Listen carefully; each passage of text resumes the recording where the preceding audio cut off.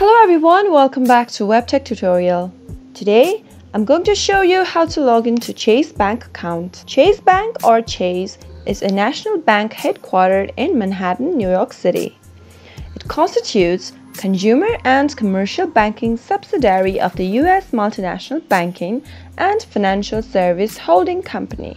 To log into Chase, go to your web browser and type chase.com. Enter and it'll take you to its official web page.